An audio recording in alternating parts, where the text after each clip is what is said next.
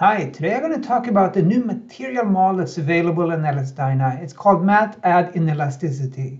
It really isn't a material model, more of a framework that you can add upon another material model that's available, an existing material model that's available in LS-DYNA. This is something that's available in recent versions of LS-DYNA. Today I'm going to talk about version 13, release 13. And in this release, there were 3 types of flow element you can add to a hyperelastic model, for example, that's already available. And these types include isotropic plasticity, Norton type creep, and linear viscoelasticity. And future releases of LS-DYNA will certainly contain more options here. But this is already pretty useful, and it's interesting to see how this works. So today I'm going to show you how you can use MCalibration to calibrate one of these models and explore these models very quickly. So here you can see these parallel structures that are available in the LS-DYNA manuals. They call them links, number of links that you want to add. And my first example, I'm going to have 2 networks, what I call 2 networks, 2 things in parallel. In LS-DYNA style, this will be 1 link, but by setting this link to be not fully weighted, it actually becomes 2. And I will have Neo-Hookean springs, and I will include the Norton-Bailey type creep that's available in LS-DYNA. And here's the equation for this creep model.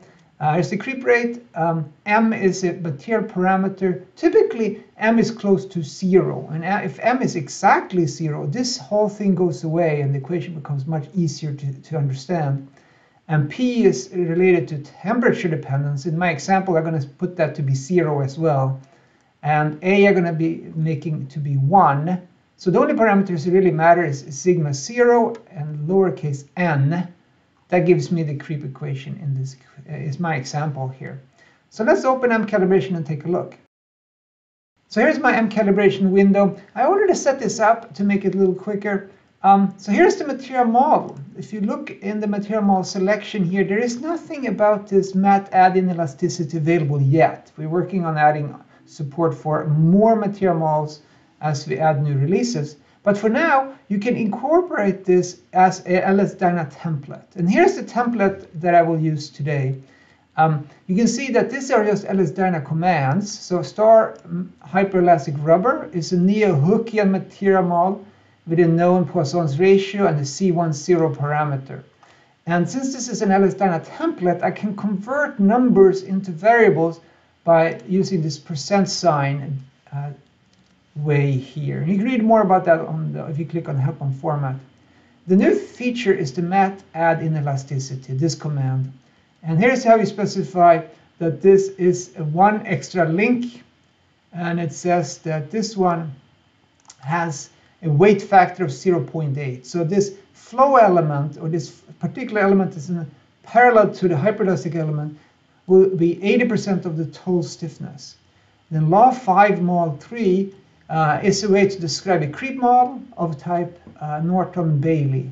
And the parameters here are the parameters we saw in the equation just a minute ago. So by defining it this way, I can say OK. And then within MCalibration, now we have these parameters available for us, just like we have for any material model. We can modify them and see what's going on. To run this, I created a virtual experiment here. There's one segment where I pull on it in tension to 50% strain, and then in the next segment, I unload it back to 0% strain. To make this work, I need to go to the Miscellaneous tab, and I need to set the solver to LS-DYNA implicit. You could use explicit, but in my example here, I'm going to use LS-DYNA implicit. And that's really it. Once this is set up, I can just run this one, run once. This is not the case where I can optimize to the parameters to. It's just to explore what's going on in this case. And here's the prediction, the stress strain, true strain, loading followed by unloading for this Neo-Hookean model in parallel with this type Norton-Bailey creep. And you see that this is somewhat similar to the traditional Bergstrom-Boyce model, which has slightly different creep equation or flow equation, but it's a similarity there that's interesting. And we'll see that the slopes of these ones here are related to the W parameter, as one would expect, and the C10 parameter. And that's how you would use it. You can calibrate these parameters to experimental data if you like, and you can then export it and use it in your LS-DYNA simulation. Let's take a look at another example. where I have 4 parallel networks. So I have 4 of these in parallel, but I have the same Nehokian spring just for simplicity and the same Bailey creep, Norton-Bailey creep. So let's open an MCalibration file and take a look at this.